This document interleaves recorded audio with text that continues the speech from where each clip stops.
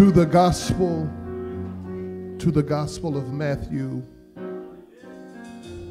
to the gospel of Matthew, chapter number 11. We have with us, amen, a good friend of mine is here today. They traveled from Columbus, Ohio. His name is Brother James Walker, and his wife Chrissy is with us. Just stand up if you will. I know you've already probably stood. Amen.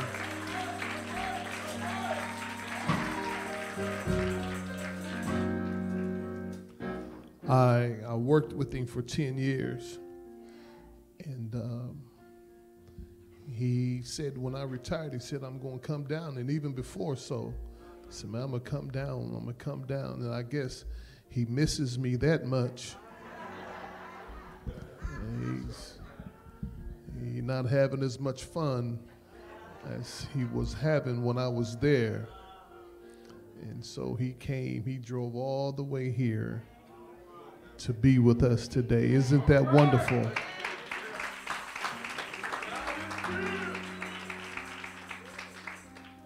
Amen. And if you're ever in Whitehall, Ohio, be careful, because he is a Whitehall police officer also. Amen. And Whitehall is the most dangerous city in Ohio. Amen. But we thank Brother James for being here, and his wife. She makes a wonderful apple pie. I hope there's one in the car. Praise the Lord. I give honor to the Lord and to my wife who is tuning in, and I want you to know that she's doing better. Amen. I said I know she's doing much, much better, because on my way out the door, she had the trash in front of the door. And I know what that means. Take out the trash. Amen. So praise the Lord, Sister Bendolph. My son is here today. Amen. Thank the Lord for him. We have visitors that amen, haven't seen before, and we thank God for all of our visitors. Amen. It's a beautiful crowd. Sister Jerry, it's good to see you. Amen. God bless you. Sister Kay, Mother Kay, we're so grateful, amen, that the fire didn't burn. Amen. How many of you know that if you walk through the fire, it shall not burn you? Amen. He's God in the fire. I said it's going to take eternity for us to figure out this God that we serve. Amen. And so we're grateful for all that are here. Brother Jermaine, we thank the Lord for you. Amen. Quickly in the word of the Lord, Matthew chapter 11, verses 1 through 5.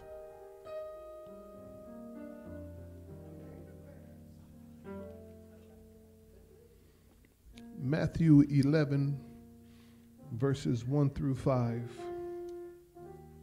And we're not going to be long before you today. We just want to say a few things to encourage you and help you to hopefully have a better week. Maybe someone is here today that wants to be saved. And that's always the goal when we come to the house of the Lord, is that someone would make an intelligent decision by giving their life to Christ. Matthew 11, beginning with verse 1, and it says, "And it came to pass when Jesus had made an end of commending his 12 disciples, he departed thence to teach and to preach in their cities." While they were gone away, he wanted to go back over and preach and to teach in their cities. Now, when John had heard in the prison the works of Christ, he sent 2 of his disciples and said unto him, "Art thou he that should come, or do we look for another?" Jesus answered and said unto them, "Go and show John again those things which ye do hear and see. The blind receive their sight, and the lame walk, the lepers are cleansed, and the deaf hear. The dead are raised up, and the poor have the gospel preached to them." If you don't mind, let me read 6. "And blessed is he whosoever shall not be offended in me." Father, in Jesus' name, we thank you for your word. We thank you for those that are here on today, for life, and for your many wonderful blessings. And we pray that you would have your way in this place today. Cause the backslider to come home. Lord God, cause the sinner man, woman, boy, or girl to choose you and to serve you in the beauty of holiness. Lord God, now we thank you for the spirit that rests in this place. Move upon us all. Help us to leave differently than when we came, and we'll be forever thankful. In Jesus' name, amen. As you get ready to take your seat, look at somebody next to you and say to them, "Neighbor, that should have been enough." Amen. Wrong neighbor, wrong neighbor. Look at another neighbor and say, "Neighbor, that should have been enough." Put your hands together and give God some praise.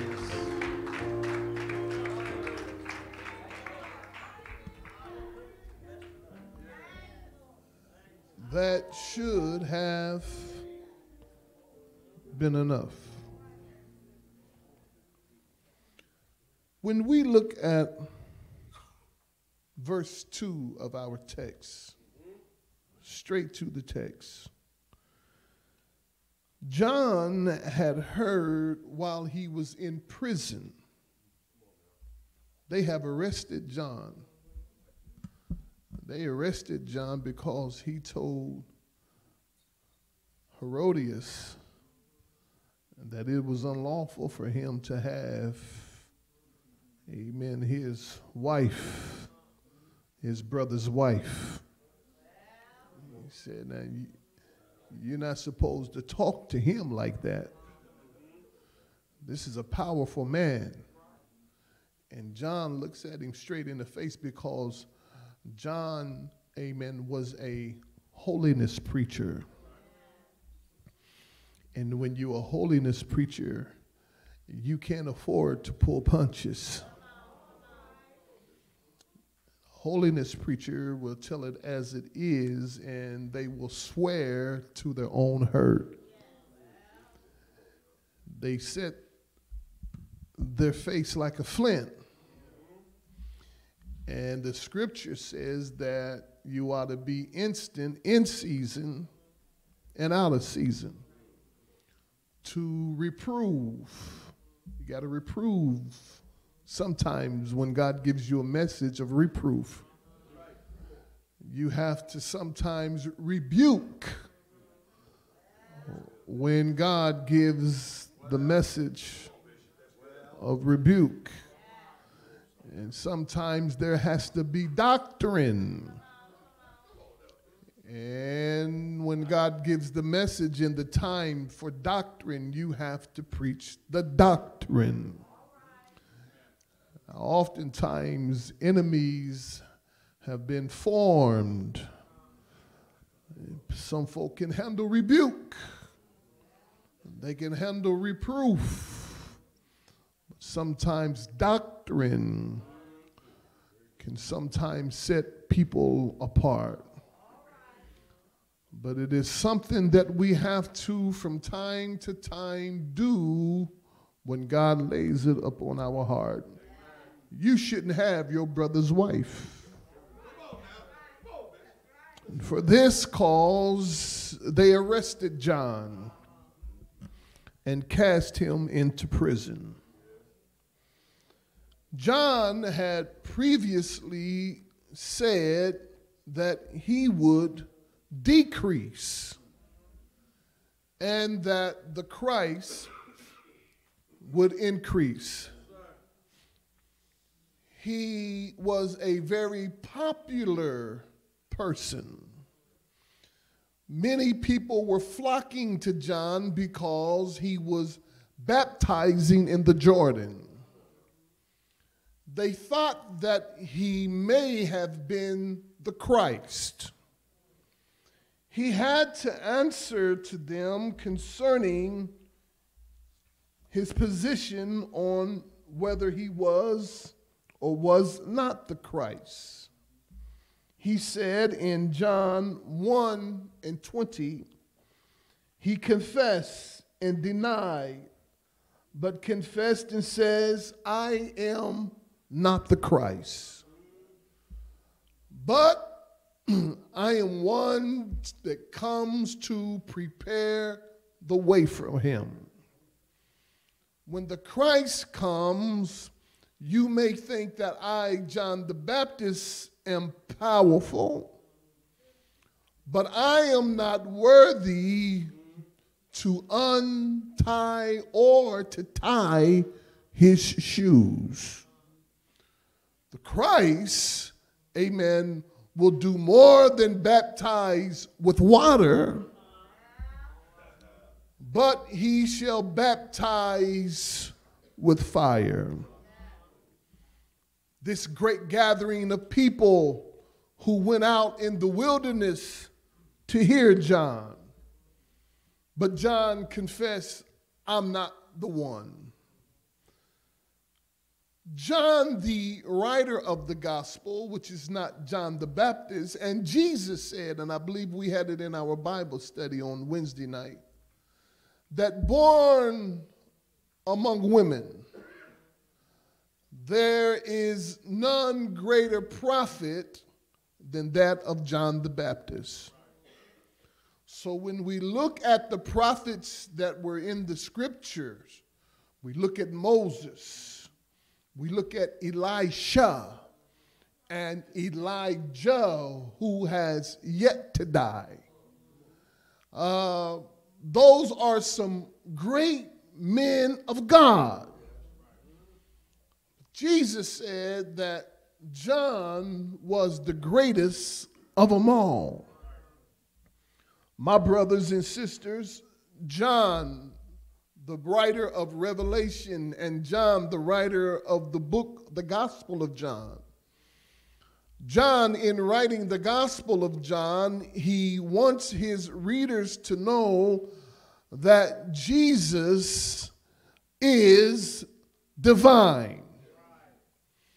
He starts off and says, in the beginning was the Word.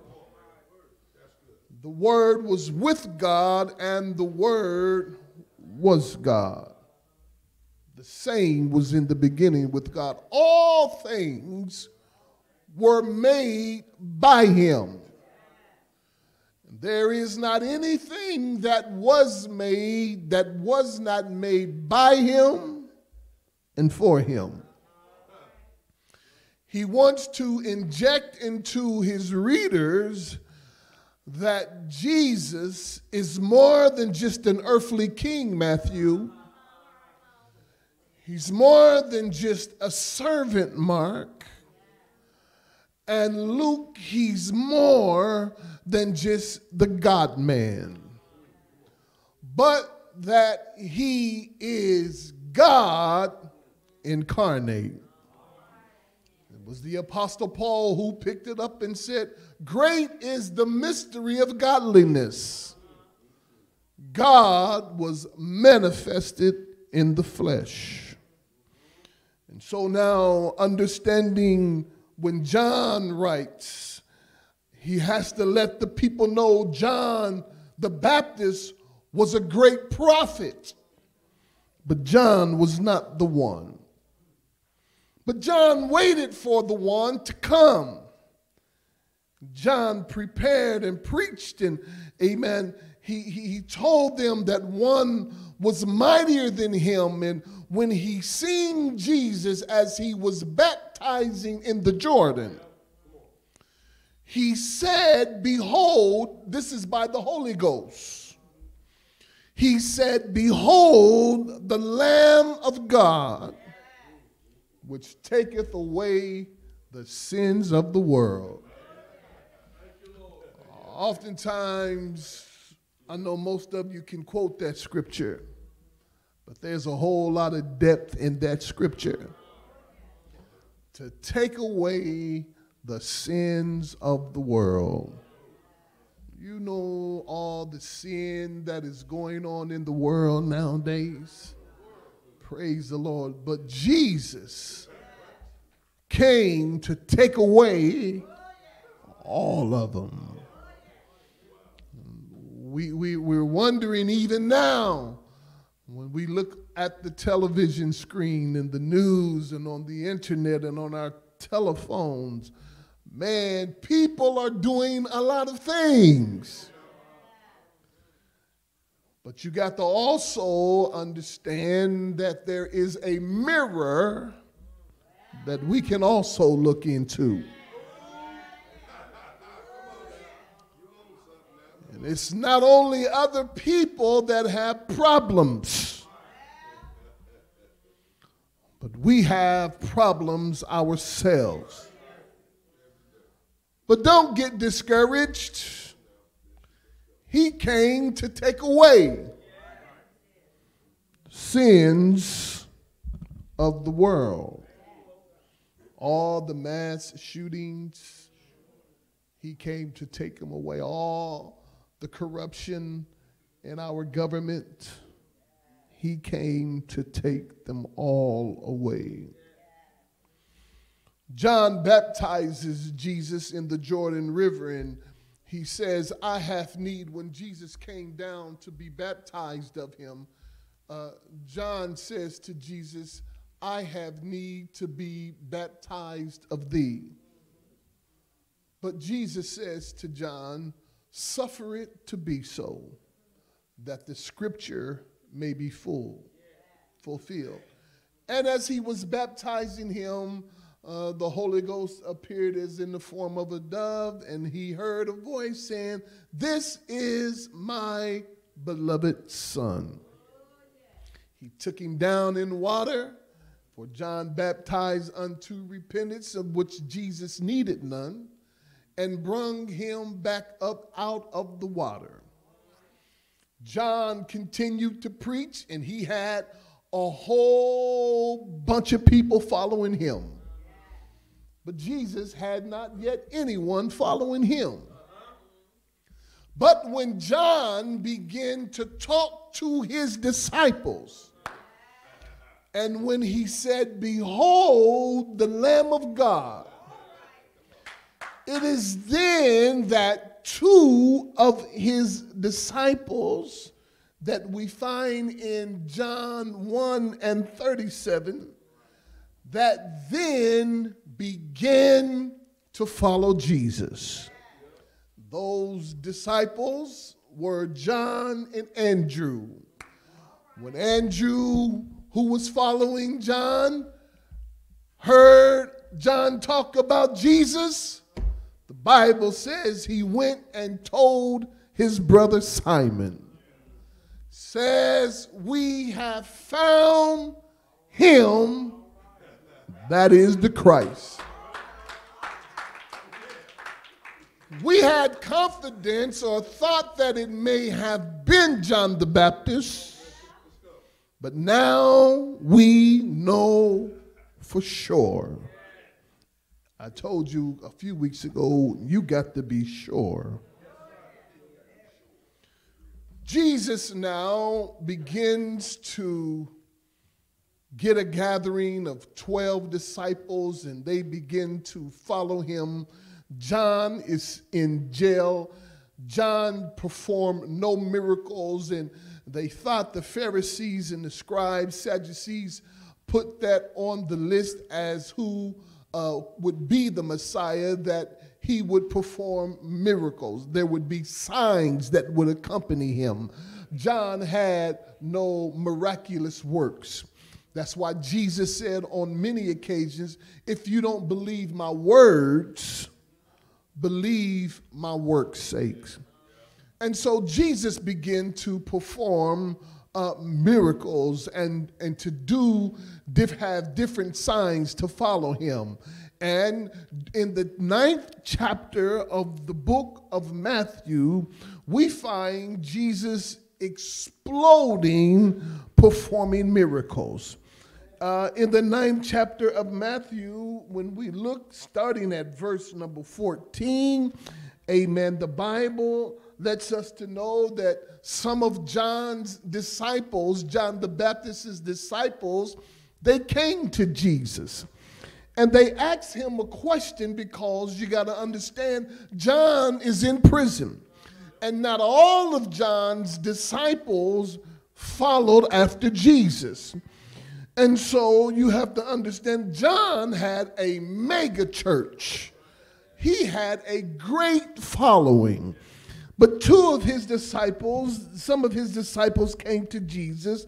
The Bible says, then came to him the disciples of John, saying, why do we and the Pharisees fast oft, but thy disciples fast not?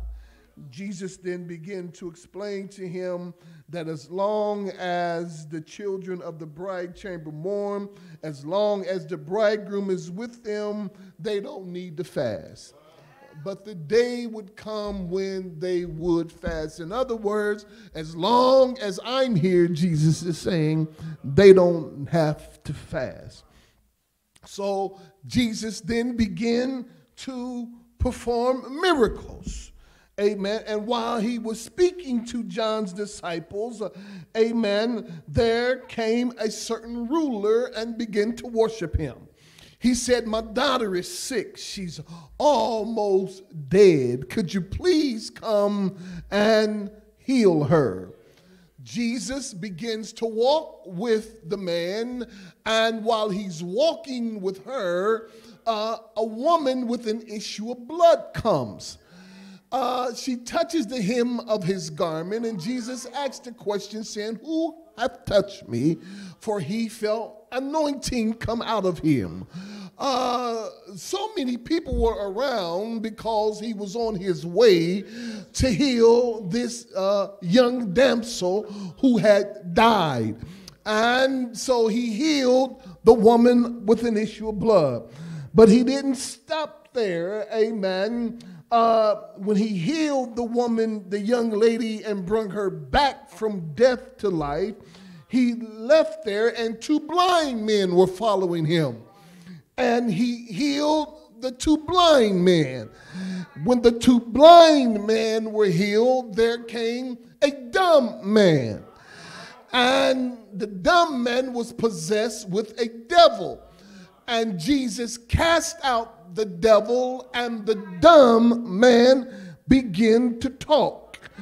And he went, and the Bible says Jesus went about all the cities and villages, teaching in the synagogues, preaching the gospel of the kingdom, and healing every sickness and every disease among the people. These things John's disciples are aware of. They are first-hand or eyewitnesses of what Jesus had just previously done. Woman with the issue of blood, raised a young girl from death to life, healed the blind, caused the dumb to talk, cast out devils. They have witnessed these things with their own eyes. But now when we get to our text, and I told you I wasn't going to be long, John has been in prison. And we can not only sometimes be in prison, amen, with our bodies, but sometimes prison can be in our mind. It can hold you captive. Amen. Prison in your mind can tell you and will tell you you can't do it. Prison in your mind can cause oppression and depression. So many people are in a mental state of prison where they can't normally function. John, prison causes doubt to enter in our spirits. And when we get in a prison in our mind and doubt begins to arise, no matter how much power that we possess, when you are captivated in your mind, it causes your faith to be shaken. Has anybody in here ever had their faith shaken? In other words, a crisis in your life has arisen, and you're trying everything in your own power to get out of the situation. You've called your friends and they couldn't help you. You got on Facebook and it couldn't help you. You done everything because of the weight of the trial. You done everything but call on Jesus. Well, my brothers and sisters, John has no one to talk to, and visiting hours aren't until next Wednesday. When visiting hours come, all of that time between the time that his disciples came back and visiting hours, the devil began to try to trap him with his thoughts. That's why the Bible says, laying aside every wind, every thought that should so easily beset us. Let us run this race with patience. Every imagination. You see, one of the components of our mind is our imagination. Our imagination is to think of the goodness of Jesus and all that is done for us. It is to think on that which is lovely, that which is honest, that which is pure, that which is of a good report. If there be any virtue, your imagination ought to think on them. But the devil attacks your mind. And the component of your mind, one of them is imagination.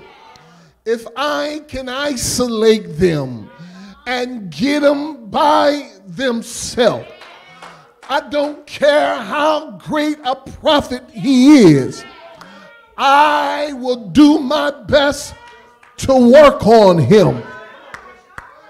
My brothers and sisters in here today, none of us are above an attack of the devil.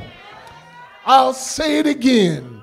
None of us in here are above an attack of the devil.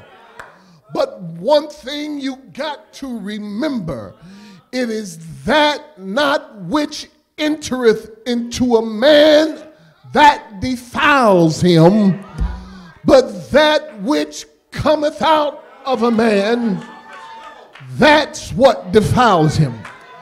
In other words, you can't help what the devil is putting in your mind. But I've come by to tell you, don't rehearse it. Look at your neighbor and say, neighbor, don't rehearse it. For when you begin to rehearse it, then you give a place for the devil. And the Bible said, give no place for the devil. If you rehearse it and you think about it and maybe and scratch your head, then you may give it room to grow. But I've come by to tell you, you've got rebuking power. You can call on the blood of Jesus and you can say, Satan, in the name of Jesus, I rebuke you. The blood of Jesus. How many of you know that the blood still works? It has never lost its power. He's working on John. John, maybe he's not who he said he was. John gets his visits, and the visits come from his disciples.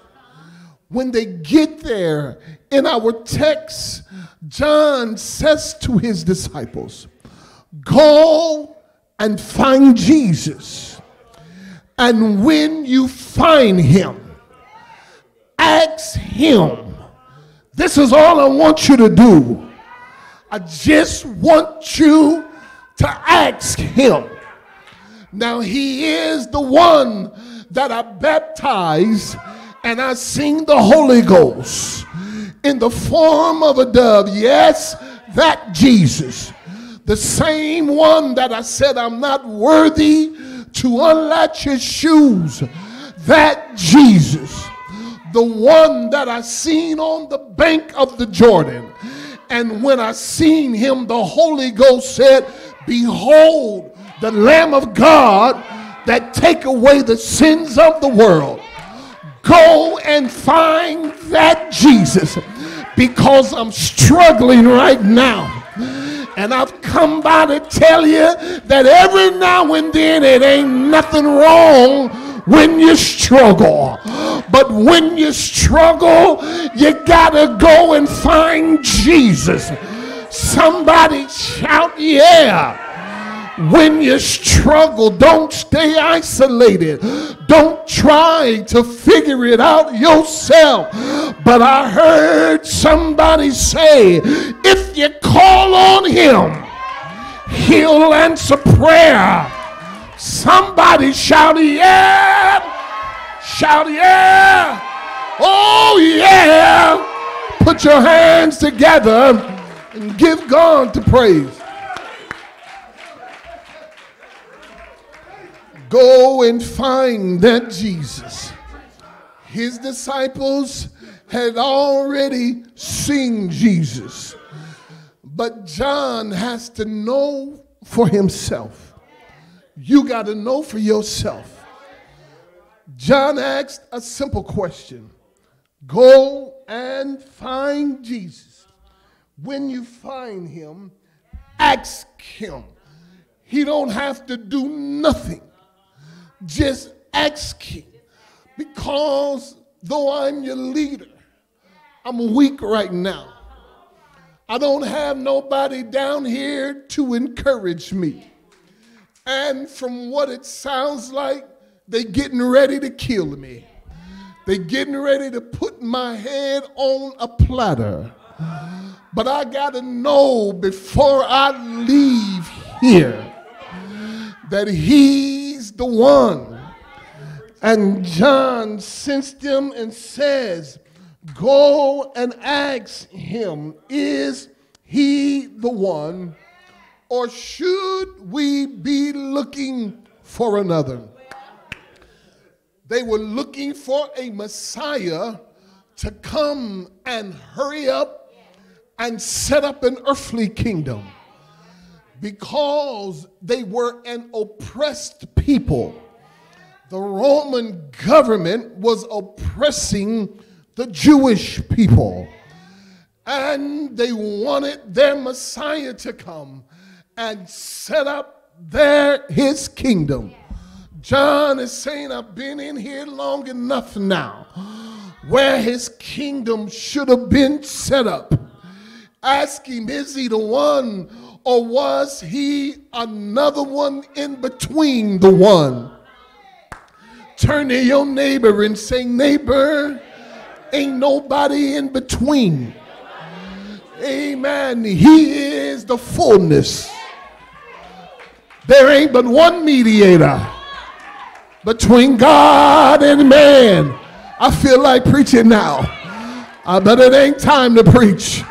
But there ain't but one mediator between God and man. And the Bible says it like this. It says the man, Jesus Christ. Look at your neighbor and say, neighbor, he's the man. He's the only one. The author and finisher of my faith, my joy in sorrow, my hope for tomorrow, my bridge over troubled water, shelter in the time of storm, my all in all. Somebody shout, yeah!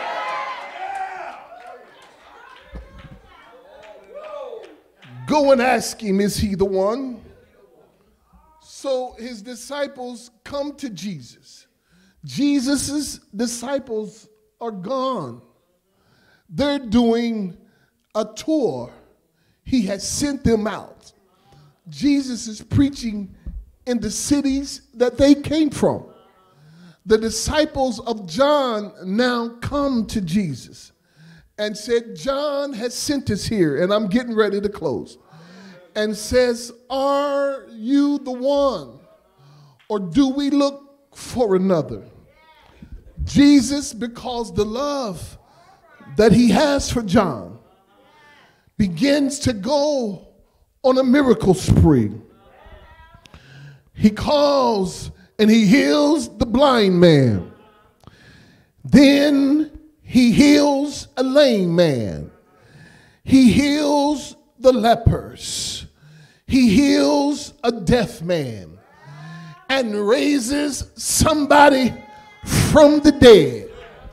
But lastly, and this is one of John's pet peeves, was to preach to the poor. And he said, tell John this, that the poor have the gospel preached unto them. They then returned to John and says, John, we don't have any more doubt. He's got to be the one. He has healed the blind John. He has raised the dead John. He has cleansed lepers John. The deaf hear, and he takes time out with the poor. John then says, it's shouting time now. I don't know what you're waiting for today, but you ought to be glad that he is the one. Tell your neighbor, say, neighbor, I don't have any doubts. He is the one. It should have been enough that when they seen Jesus do these things the first time and they let John know about it, it should have been enough. But that's all right. Amen. God ain't mad at you. And if you think that he can't heal, he still can heal. If you think that he can't deliver, he still can deliver. And I've come by to tell somebody, you're not too damaged that God cannot deliver you. And I've come by to tell somebody else that you are a survivor. Come on over here.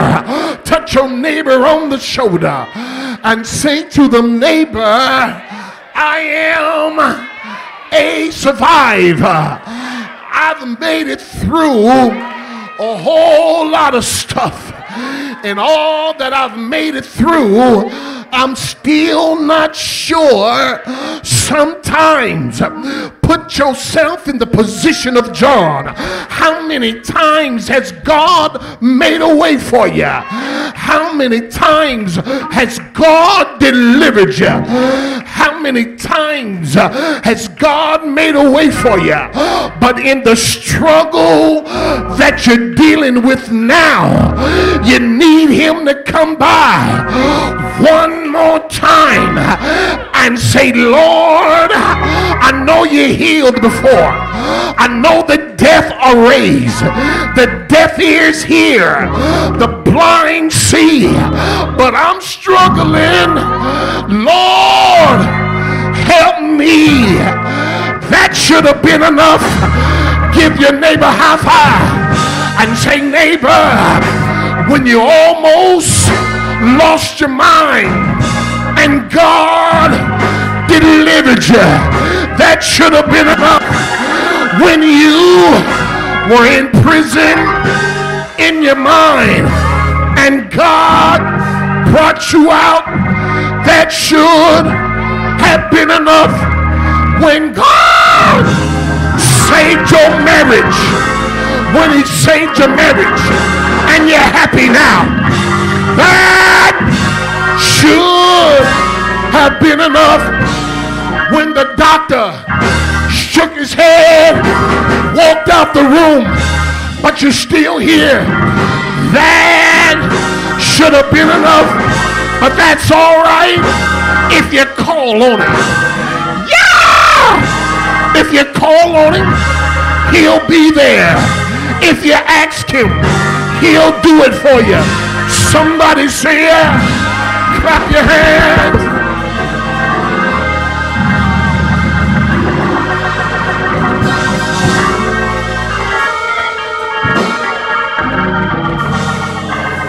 Oh,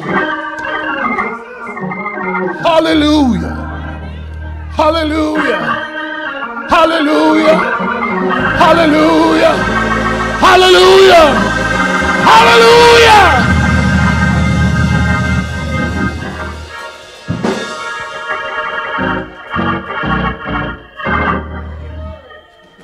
Sometimes we get in situations, and like I told you, you're not too damaged to where God won't help you. And when your mind tells you you're beyond hope, the devil is a liar, because you're not beyond hope. I don't care where you've been, and I don't care how you suffered. You might even be stinking, but God can help you. Somebody said, how can you prove it? Because a man named Lazarus had been dead for 4 days. Jesus came. They said he stink, Lord, but that's all right with Jesus. You can stink and he'll deliver. You can stink. Tell your neighbor, neighbor, you had a stinky life. You was in bad shape, but God called your name, said come forth. All I want you to do is give me praise. Lift up your hands, throw your head back.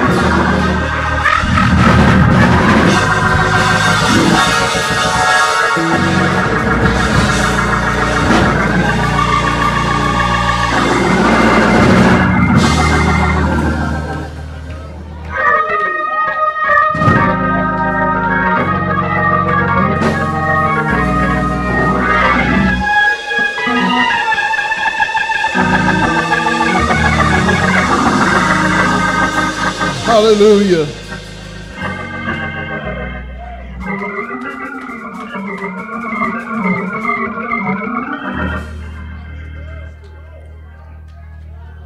Some of us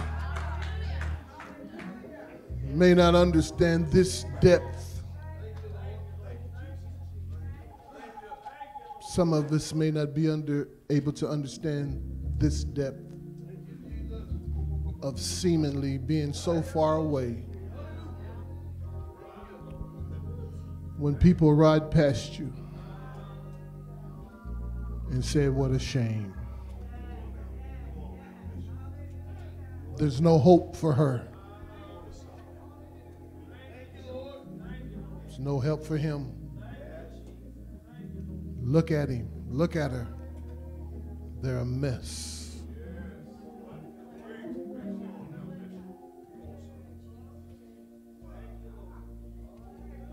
But go tell John. Go tell John. Go tell him that these people, the poor in spirit people, the cast down, and not only the cast down, but the cast out. The man got healed of blindness and was scared to tell him that it was Jesus. His parents even said, he's grown. You got to ask him.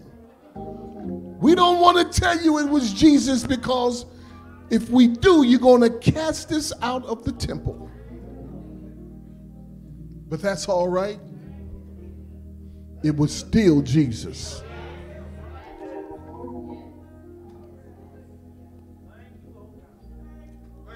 Send me where you want to send me.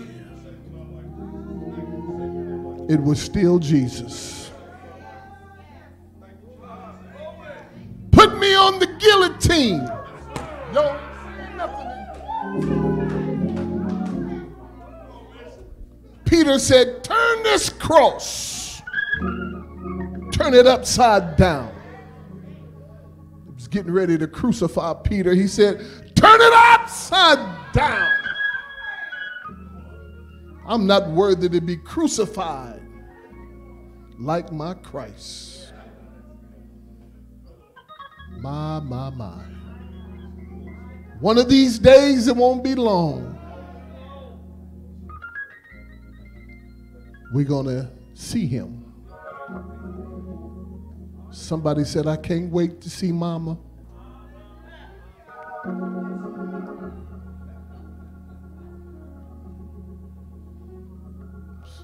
Somebody said, I can't wait to see Daddy or that loved one.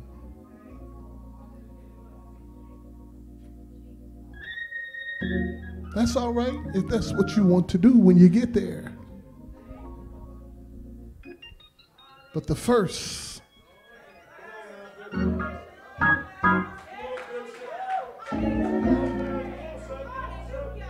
hallelujah.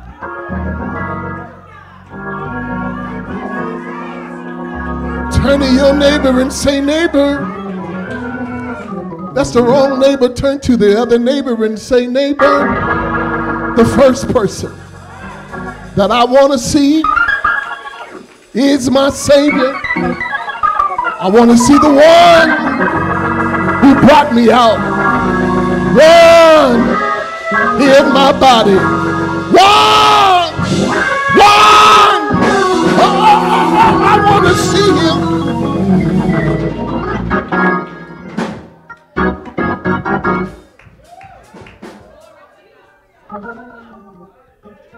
Everybody's on your feet right now. We're going to let you go.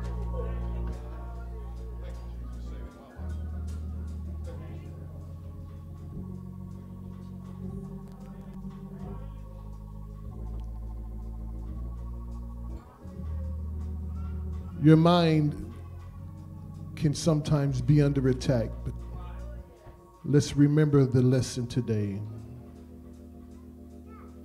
isolation. That's why when we're born again, we're not born to be alone. Scripture says, forsake not the assembling of yourselves together, that we overcome by the blood of the Lamb and the testimonies. We need one another. We need one another. So, my brothers and sisters, knowing that we need one another to encourage one another, to lean on one another, to draw one from another. Someone here today, you may not know Jesus in the free pardon of your sin. You may think that you're damaged goods. You may think that there's no hope for you. You've done too much. You've caused too much carnage in your life. You're not worthy. Or there may be someone here that says, I'm just not ready. But we even pray, Lord, loose that shackle. Jesus is ready for you today. And like Queen Esther in the Bible, who knows? God has brought you into the kingdom for such a time as this. This is your day. The Lord is calling you into a repentant life and a life to be shared with Him in the beauty of holiness. Don't put off tomorrow for what you could do today. Tomorrow's not promised to you. Is there one today? Come on. Come on, and it's time to be saved. Come on, sinner man, sinner woman, boy or girl, young people, you could be saved. Come, you can come. And I know that you feel to come, but you can't worry about who's sitting next to you. The Bible says you got to save yourself from this untoward generation. Jesus is saying, come unto me, all ye that labor and are heavy laden, and I'll give you rest. Take my yoke and learn of me. My yoke is easy, my burdens are light. The yoke of the world is a heavy yoke. Come. Come. You feel the need to come. And if you think I'm guessing, then I want you to come up here and you take the microphone and you try to guess a little bit. But you feel the need to come. Why don't you come? All you have to do, if you're in too deep into the sanctuary, just tell your neighbor, excuse me, it's time for me.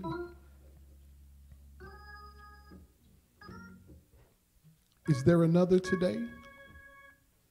Why don't you come? You say, well, give me another sign and I may think about it. You feel a tingling in your arms right now. That's you. I want you to come. You feel it? Who feels that tingling, that lightness in their arms right now? Come. I'm talking to you. Hallelujah.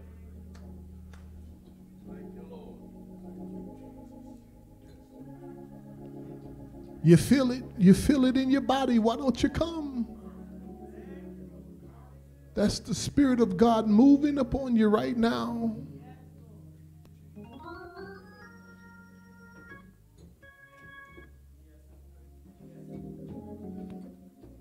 Come. I love the singing more than just as much as anybody in here, but this is an important part of the service. Look at all these young people on this altar.